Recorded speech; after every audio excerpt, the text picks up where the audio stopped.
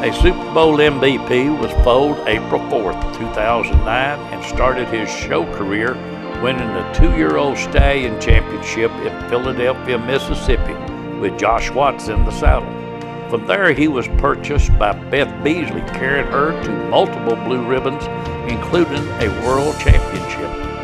MVP would reach his full potential at Main Motion Stables under the guidance of Mickey McCormick and Chad Way, with BB Beasley in the saddle. A Super Bowl MVP would carry BB to 21 championships in Alabama, Mississippi, North Carolina, and Tennessee, plus the Reserve World Grand Championship at the Tennessee Walking Horse National Celebration. A Super Bowl MVP will be missed by the entire walking horse industry. He was that kind of horse.